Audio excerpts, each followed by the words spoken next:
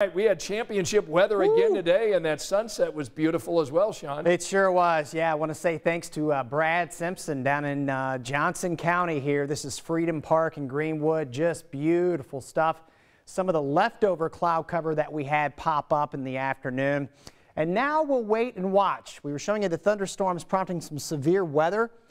Not expecting severe weather with this system. I think what's going to happen here, little area of concern to our west. Those storms will weaken on approach this time tomorrow night.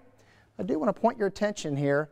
Notice this is late tomorrow afternoon. We will see a few spotty showers and rumbles of thunder developing.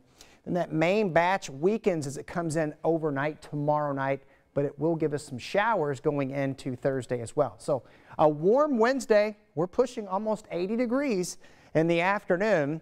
About a 30% shot of a shower or thunderstorm, so that means not everyone will see it, but some outdoor plans will be impacted tomorrow evening.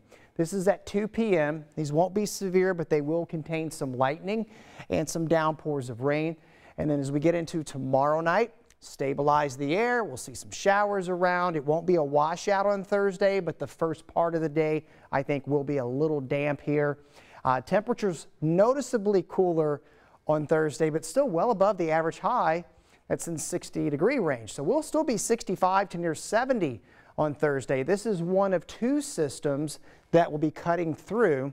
There's still time to work out the details, but a lot of the guidance we use to put a forecast together kind of is telling the same story, and that is that Saturday could be a little bit wet. We will fine tune it. You might want to start thinking about a plan B for outdoor plans here. Thursday, we've got you at 68, near 70 in between those systems on Friday, and dry.